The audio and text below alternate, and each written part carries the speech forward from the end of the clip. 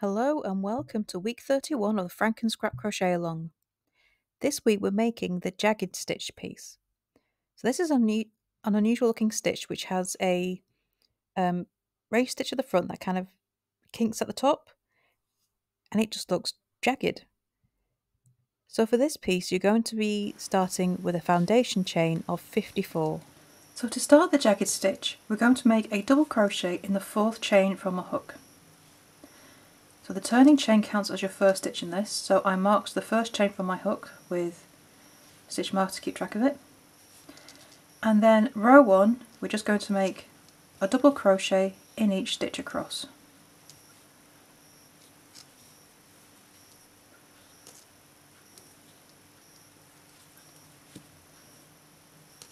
So this allows us to set up ready to make our jagged stitches in the next row.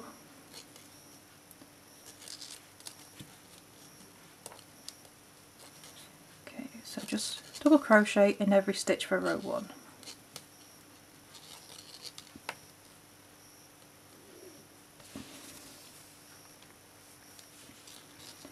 And the last one.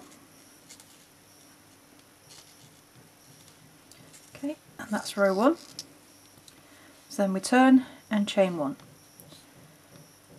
So we're going to make a double crochet turning chain in our first stitch.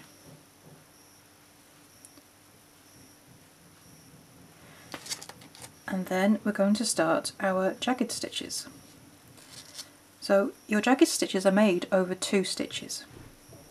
So to start, yarn over. Around the post of the next stitch, insert your hook and pull up a loop. Yarn over, pull through the first 2 loops. Leave 2 loops on your hook. Now we're going to insert a hook into the top loops of the next stitch. So this is the 2nd stitch we're working over. Going to yarn over and pull up a loop. So you've got 3 loops on your hook. Yarn over, pull through 2 loops, yarn over, pull through 2 loops. And that is your jagged stitch. So it looks like it's actually made in the row below because it's here. And we start with a straight part and then it just jags out to make it a bit wonky. And that's how a jagged stitch is made. Then chain 1. Okay, so we're going to start our next jagged stitch in the next stitch. So we finish the last one here, around the post of the next stitch, then yarn over, pull up a loop, yarn over, pull through 2 loops. Insert your hook into the top loops of the next stitch, yarn over, pull up a loop. 3 loops on your hook, yarn over, pull through 2 loops, yarn over, pull through 2 loops, and then chain 1, and you repeat this all the way across the row. So the chain 1 after your stitch keeps our stitch count because we have a single stitch spanning 2 stitches right now, and the chain 1 will bring your stitch count right. So yarn over, insert your hook around the post of the next stitch, yarn over, pull up a loop, yarn over, pull through 2 loops. Insert your hook into the next stitch. There is no yarn over going into the stitch, you just hook straight in. Yarn over, pull up a loop.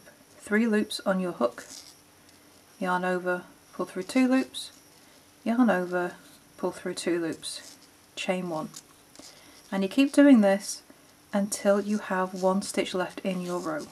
So after you make your last jagged stitch, just make sure you chain 1 before making a double crochet in the last stitch of the row. And then that's row 2 complete. So I'm going to turn, chain 1, make a double crochet turning chain in the first stitch.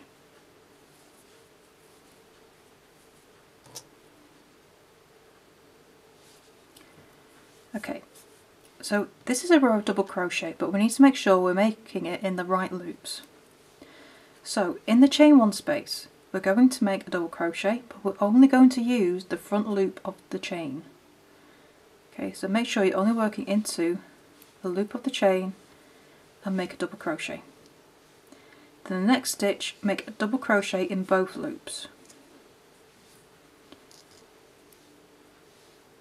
In the chain space, you're going to be working into the chain itself, but only that front first loop, and make a double crochet. And you repeat this across the row, working through both loops of the next stitch, which will be in your jagged stitch. And the next stitch is a chain one space. You're making a double crochet using the front loop only of the chain. Use both loops for the next stitch, which is your jagged stitch, then use the front loop only of the chain of the next stitch, and just double crochet all the way across. So last jagged stitch, double crochet.